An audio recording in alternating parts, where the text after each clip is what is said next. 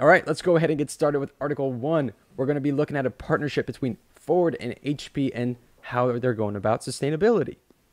All right, so this is pretty simple. HP makes a lot of the industrial 3D printers that companies like Ford use. And together, they wanted to figure out how to upcycle the waste. The idea here is that although HP makes sure that their printers are optimizing and making sure they're not wasting a lot, there is still some waste, and that waste is always ending up in landfills. So they came together and they're like, let's make a product out of this waste, right? What product are they making? Great question. Right now, they're looking at fuel line clips. That's the main product they're going after. And I think that they talked about how they only want to put it in the F-250 right now. But after I talk about what I plan on talking about, I am pretty confident that I see a future where Ford expands this to the full line of offerings. Awesome. So the process starts with getting the waste material. In order for Ford to actually put this in their production vehicles, they need to have a consistent source, making sure that they're getting enough waste to actually make the products they want to make. And that's where SmileDirectClub comes in. SmileDirectClub, for those of you that don't know, they actually make like aligners. So like if you have teeth that are like kind of screwed up, they help you get your teeth to be like nice and straight, like mine were like a couple of years ago. Super cool company. And they employ the largest fleet of HP 3D printers. Yeah, so I think they like do bespoke scans or molds of your mouth, and then they 3D print, for every single person, a custom aligner. So I could see they're probably making tons of aligners every day.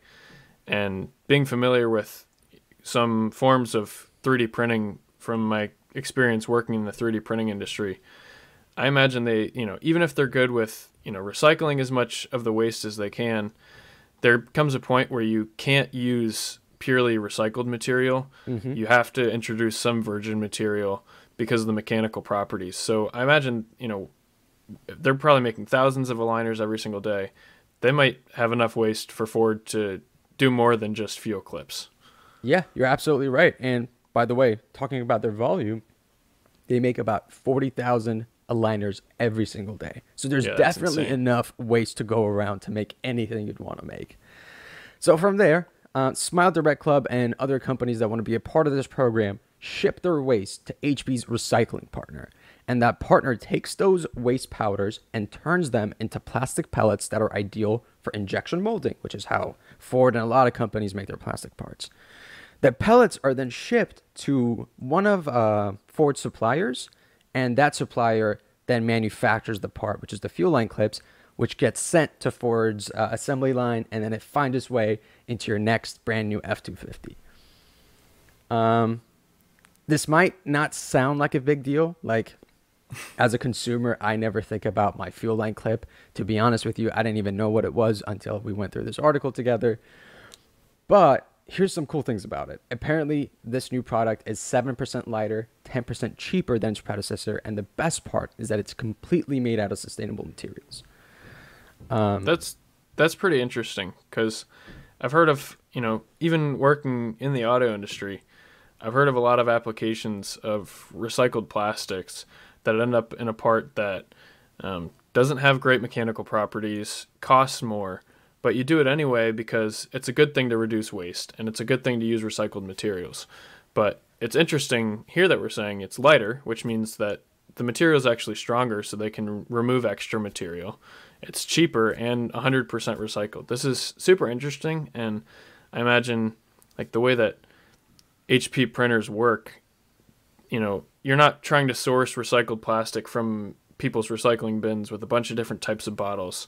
They have very tight control over this powder material, and that's probably why they can get such predictable mechanical properties out of the recycled plastic parts at the end. Right, and it's a great effort because Ford has this goal of having only sustainable materials in their cars at some point in the near future. HP is trying to do their part, again, with 3D printing technology, minimizing waste, and trying to upcycle this waste. So you love it when two great companies, two industry leaders come together and make something beautiful. Yeah, I mean, it's a huge kudos to Ford. We've seen some of their previous efforts in the past few years. I know, I think maybe last year or the year before, they announced a partnership with McDonald's to use coffee beans as a filler in some of their composite plastics. So it seems like it's up their alley to be continuing to use recycled products like this, and good for them for pioneering the way for doing this in the auto industry.